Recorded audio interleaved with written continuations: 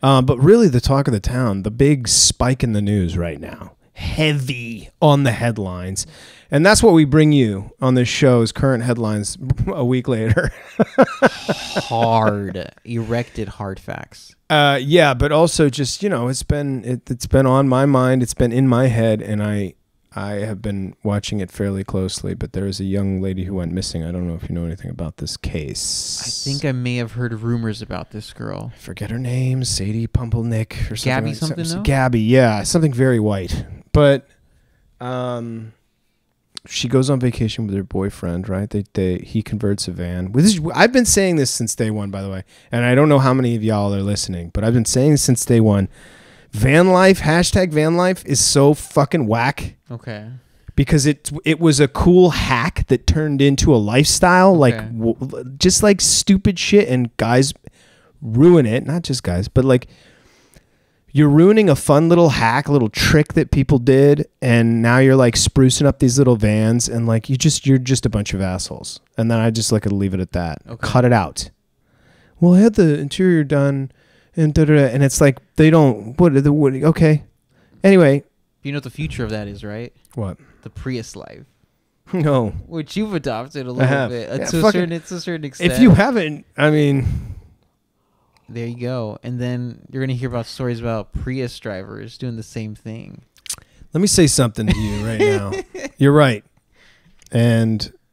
but I just think it's gotten a little out of control. The van life is particularly scary. And I think this is the first obvious indicator that it's gotten out of control. Yeah. Because assholes now find their way into these situations. And I think all signs pointing to... So he converts this van. Him and his girlfriend, they're like in their early 20s. And they go on a cross-country adventure. Yeah. Now, what is that also known as when you're in your young 20s and you go on a trip with your boyfriend? What is that? Rebelling against your parents. Uh-huh. And And can we be honest about it right now? maybe she's pregnant and she doesn't want to tell the family. Close. Satanic But I cult. think doing that it's a fuckapalooza is what it is. Because you're yeah. young, and now you have like you've made your fuck den on wheels, and it's gross, and I'm Young, dumb, disgusted ready to by it. come. Anyway, let's not be crass about the situation. I think it's important to listen to the facts and not say anything inappropriate, which is something that we have a hard time doing, but we'll figure it out. Yeah. Anyway, so this Gabby Pumpernick. Let's call her Gabby Gifford. I want to respect to this person because however, they go on a cross-country trip, I think to Wyoming, several sites, and then Utah, and then the van returns with the boyfriend and no girlfriend. Uh-oh. Yeah. And he doesn't say anything, which is highly, highly sus. So Highly suspicious. he refuses to talk to authorities. And now they have the latest news. The latest news of right now is that they have found the remains of what they think to be her body in Wyoming.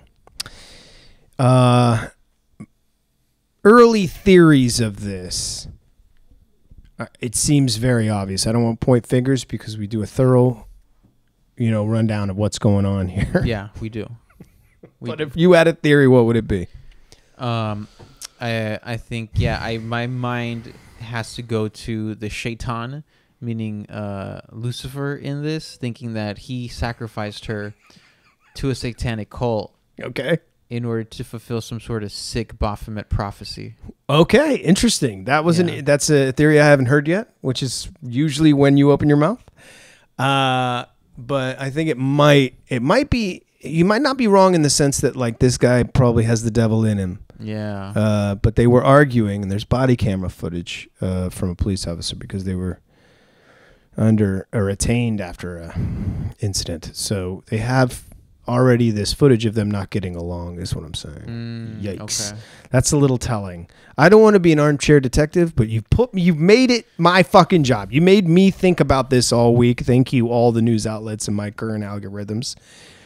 But it's a really kind of sad thing because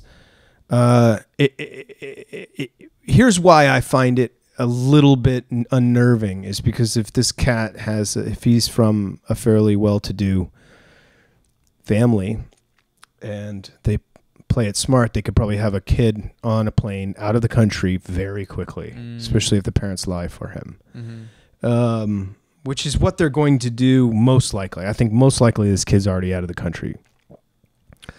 It's what I think I would do if I was under that amount of suspicion. Now you can come back and face, the consequences, because obviously they can extradite you out of that country, say we're Mexico, for instance. Right. But I think the idea is to let everything settle and then get really, really good representation and try to fight a case, right? Because they're gonna try to build a case against the situation here, especially because if you come back to town without your girlfriend and you don't have an explanation for the family, it seems painfully obvious. Yeah, I mean, it's always painfully the obvious. husband, it's always the boyfriend, it's always, you know what, a piece of shit man. It's always a very weak man. Girls ruin the world. It's just a very weak man, and I understand the weakness of arguing with somebody and having differences of opinions and letting your anger get the best of you. However, this reeks of another like Scott Peterson shit. Like it just reeks of another and I think that's probably why it's getting so much news heavy traction. But man, what a fucking bummer, right? It's just like, my question to you is so where do you think the future of this is? Do you think they're going to find a killer, say, for instance? It's not him? Say he encountered a killer, and that killer was like, bang! And he was like, don't you tell anybody a word. You know what I mean? He could come out with some wild-ass excuse like that, even though shit looks bad. It's like we kind of grown to understand there is a justice system here, but it don't look good. I think we might have a made-for-TV Lifetime movie ahead of us.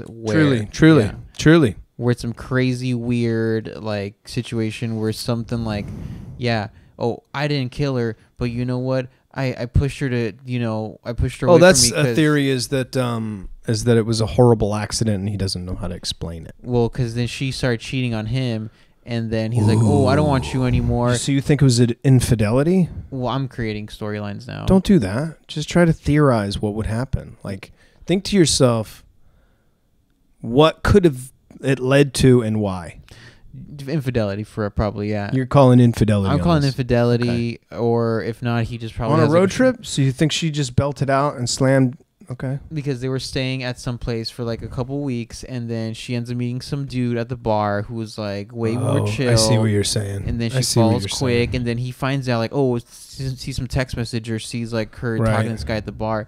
Like, what are you doing? What are you doing? And he fucking backhands her and beats her up. Like, you do this shit again, and then it turns out the other guy. Maybe the other guy even then kills her instead, and then it's like, really? But now it falls on the boyfriend because it's like, oh fuck. It turns out there's been like a missing persons thing out for her for like the past like I don't know how long already, And then, is it wrong of me that I hope that this crushes van life sales? I hope not the Volkswagen life. Oh, you love the Volkswagen, the Germans, the Nazi people? Okay, all right, sure. You're a fan of them. They made tanks, by the way. They made tanks, Adolfo. Damn.